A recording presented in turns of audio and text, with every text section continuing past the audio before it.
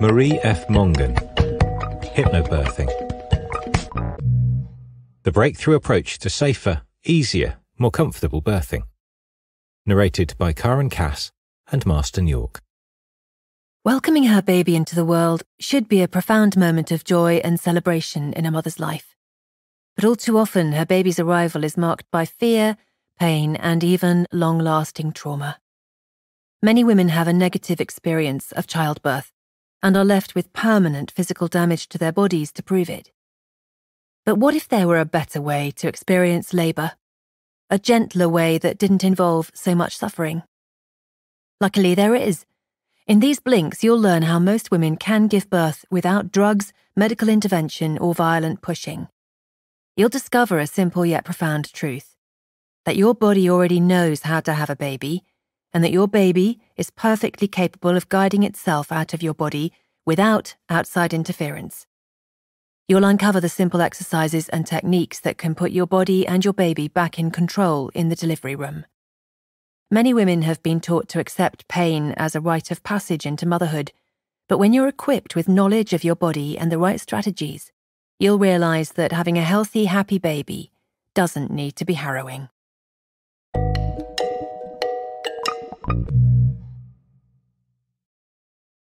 Blink 1 of 7. The author, Marie Mongan, was 5 years old when she overheard a conversation she would never forget. Marie's mother and her friends were talking about childbirth, but they didn't realise that Marie was listening. One woman described a long and painful labour in which the doctors had used forceps to pull her baby out. These forceps had badly damaged her pelvis, and she had been told afterwards that she might not be able to have another child.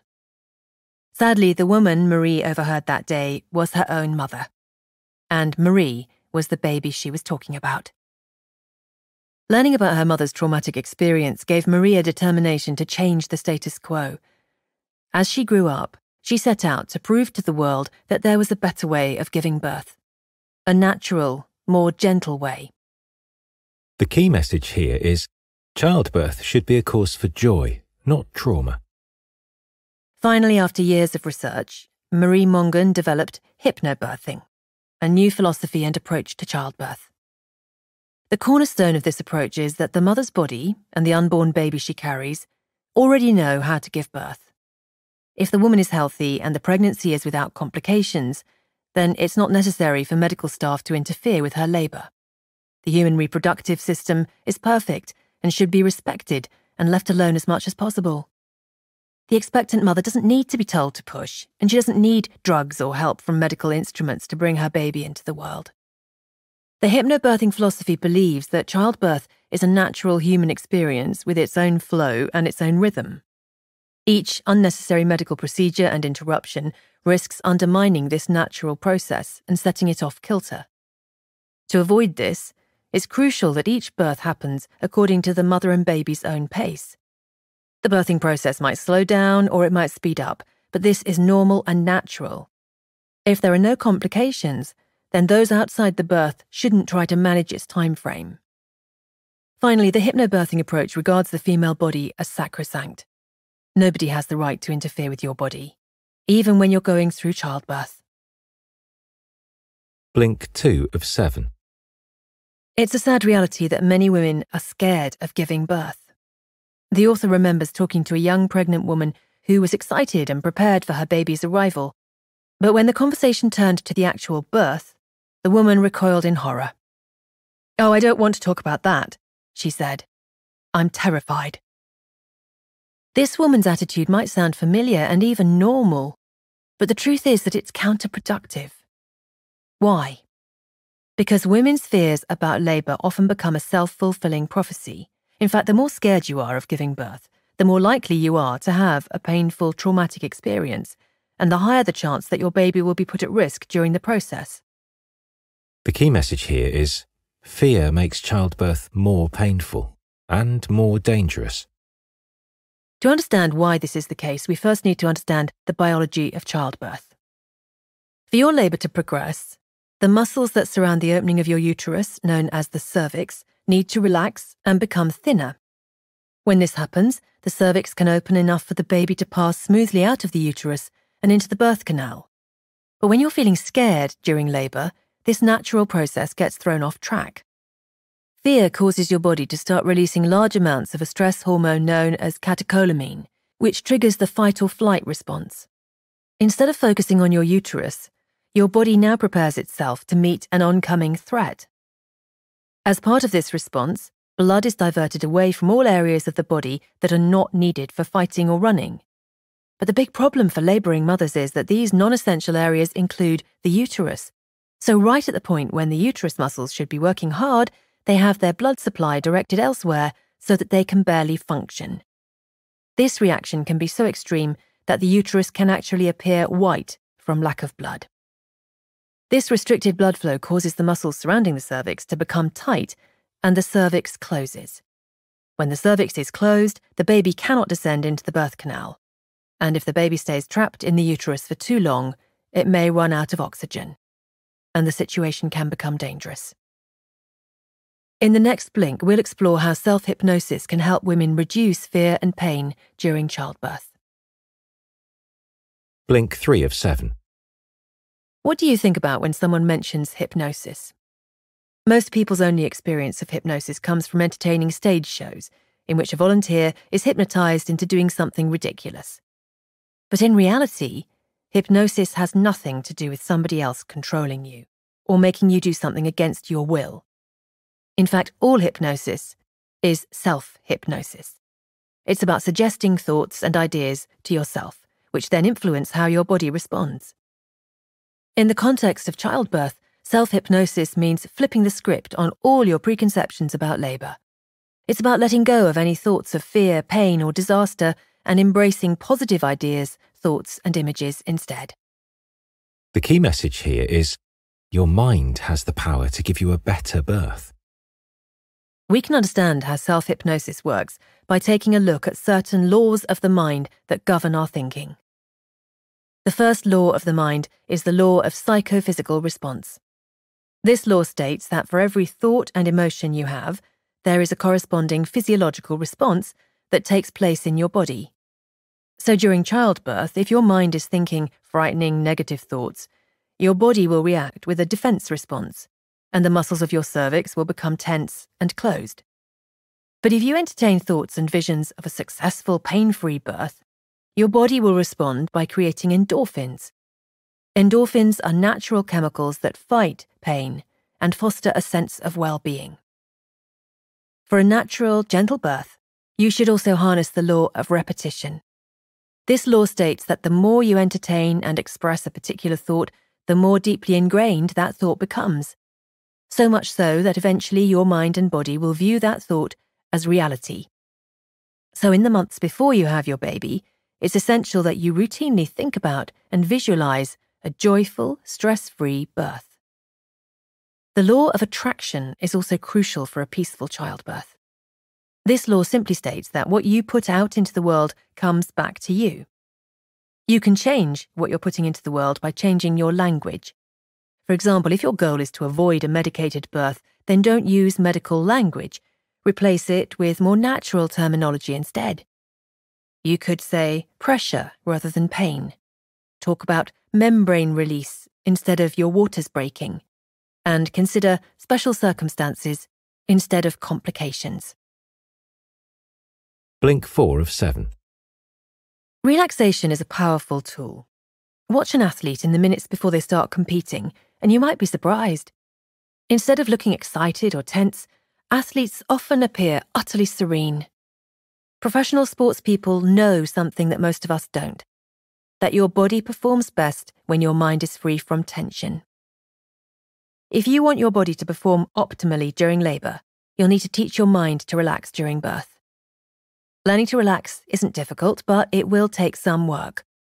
In the months leading up to the birth, you'll need to undertake relaxation exercises that will help you enter a relaxed state of mind quickly. Later, when you're birthing your baby, you'll be able to call upon this relaxation training and dispel any fear or tension. The key message here is make time during your pregnancy to practice relaxation. One useful technique is called progressive relaxation. Start by finding a quiet, comfortable place to sit where you won't be disturbed. Then assign the following numbers to each section of your body. Your head and neck are number 5. Your chest is 4. Your abdomen is 3. Your thighs are 2. And your calves and feet are 1. Now, take a deep breath and exhale. Visualize your exhaling breath sweeping downward over you and relaxing every section of your body as it goes. After practicing progressive relaxation for a few minutes every day, simply start counting down from 5 to 1. As you say each number, the corresponding section should instantly become limp and relaxed. The faster you count, the faster your body should relax. When the time comes for the birth, you'll be able to hypnotize your body into a relaxed state, simply by counting down from 5. Another relaxation technique is called anchoring, and it involves making an association between a signal and a particular mental state. To practice this technique, you'll need the help of your birth companion. You should practice anchoring when you are already feeling relaxed, such as after the progressive relaxation exercise. When you are in a relaxed state, get your companion to push down gently on your shoulders with his or her hands. This will create an association between this gesture and feeling relaxed. As your companion presses down, he or she will instruct you to relax twice as much. Eventually, with repetition, you will instantly feel twice as relaxed whenever your companion touches you in this way. Blink 5 of 7. When you think of someone giving birth, one word probably comes to mind: push. For women around the world, it's accepted and expected that labour will require pushing. But is this true? The author believed that telling mothers to push was unnecessary and potentially dangerous. So why are most midwives and doctors so focused on pushing? The answer lies in the murky history of birthing practices. Incredibly, for hundreds of years, doctors routinely and completely anaesthetized women while they were giving birth and pulled their babies out with forceps. When this disturbing practice stopped in the 20th century, many doctors still doubted that babies could leave the uterus and descend the birth canal without any help. The key message here is, your unborn baby needs a nudge, not a push. To help the baby on its way, doctors started encouraging mothers to push, and this advice endures today. In many hospital births, women are coached by medical staff to push as hard as they possibly can, sometimes to the extent that blood vessels in the mother's face and eyes start to bulge and discolour, a phenomenon known as purple pushing.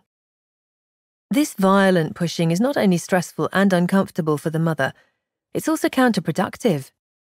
That's because the stress of pushing causes the muscles of the vagina to close, blocking the path of the descending baby. As if that weren't bad enough, strenuous pushing can also cause permanent damage to the woman's pelvic floor muscles. But worst of all, this damage and discomfort is completely unnecessary.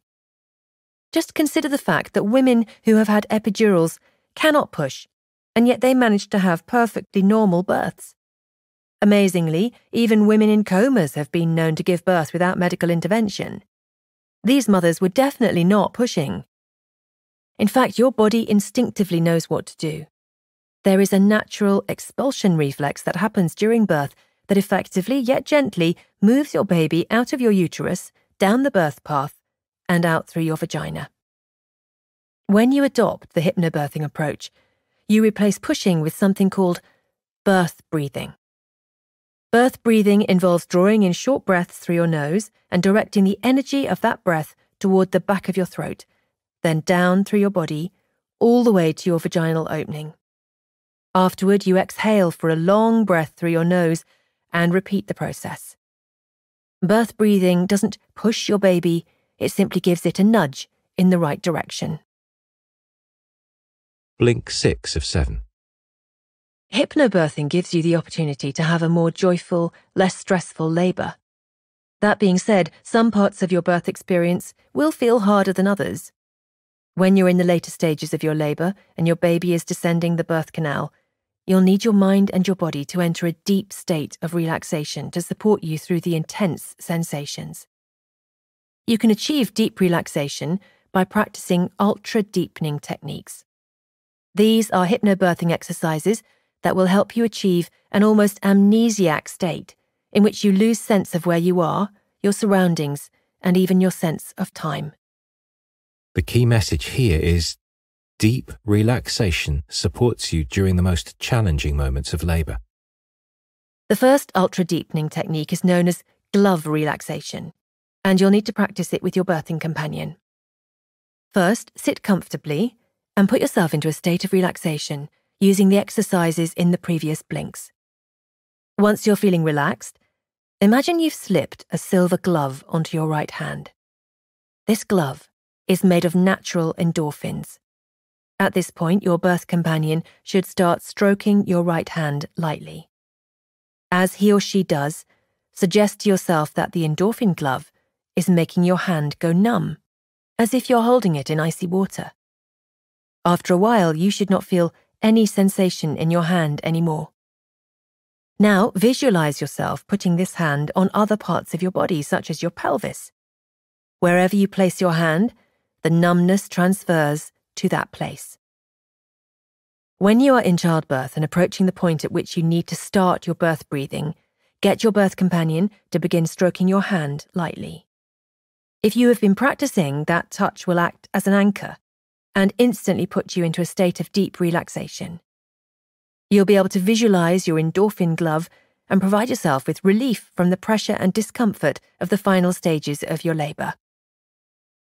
Another ultra-deepening technique is time distortion. Time distortion is especially helpful in the final stages of childbirth. To practice this technique, first bring yourself to a relaxed state. Once you have achieved this, say to yourself that every 20 minutes will now seem like 5 minutes. Keep giving yourself this suggestion. Later, when you are in the most difficult stages of your labour, your birthing companion should instruct you that every 20 minutes will now feel like 5 minutes. Blink 7 of 7. When your baby decides that it's ready to be born, it will be time to put all your breathing and relaxation techniques into practice. As we've learned, there is no need to fear what comes next. There are, however, a few final things you should know before the big day arrives. First, it's a good idea to familiarise yourself with some of the hallmarks of labour so that you don't feel shocked or surprised when certain sensations arise during the process. Try to think of these hallmarks as exciting and get your birth companion to point them out to you as they occur. One hallmark of labour is swinging between extremes of feeling hot and cold. At some moments you'll want to push all the bedding away from you, and in the next moment you'll want to be under a warm blanket. The key message here is it's normal to experience strange sensations and feelings during labour. You might also find blood on your sanitary pad or your underwear during labour. This is nothing to worry about. It simply means that your body is shifting things downward. It's not also unusual to burp, hiccup, or vomit as your uterus starts to contract. This is simply your diaphragm reacting to your body's pulsations, and these side effects shouldn't last long. Finally, don't be alarmed if, even in the midst of your gentle, natural hypnobirth, you suddenly feel the urge to flee from the room and escape the situation. For example, you might even think, "I can't go on any longer." It might seem hard to believe, but this hallmark is actually a cause for excitement. Why? Because when these thoughts set in, it's a sign that your baby is about to be born. And what could be more exciting than that? As you prepare for the big day, you may also want to consider using a birthing pool. Water birthing and hypnobirthing are a powerful combination. The warm water deepens your relaxation and gives you a wonderful sense of weightlessness during your labour. Many women report that the water makes their muscles feel softer and ushers in a feeling of sensuous pleasure and well-being. Finally, giving birth in water means that your baby will have a smooth transition from the waters of the womb to the outside world. You've just listened to our blinks to HypnoBirthing by Marie Mongan. The key message in these blinks is that for hundreds of years, Expectant mothers have been drugged and damaged by the medical profession, which has doubted their ability to give birth naturally. But you can flip the script, simply by trusting your body and your unborn baby. The power to have a healthy, natural birth lies within you. To harness this power, all you need to do is forge a strong connection between your mind and body. By learning simple hypnobirthing techniques, you'll enter the delivery room feeling strong, relaxed, and in control. Here's some more actionable advice. Hypnobirthing methods are not a substitute for medical advice. Hypnobirthing exercises and techniques are tools that can help you have a better birth, but they are not intended to replace medical advice. Pregnant women are recommended to seek advice from a certified healthcare professional before they undertake any pregnancy or birth program. Got feedback? We'd love to hear what you think about our content. Just drop an email to remember@blinkist.com with HypnoBirthing as the subject line and share your thoughts.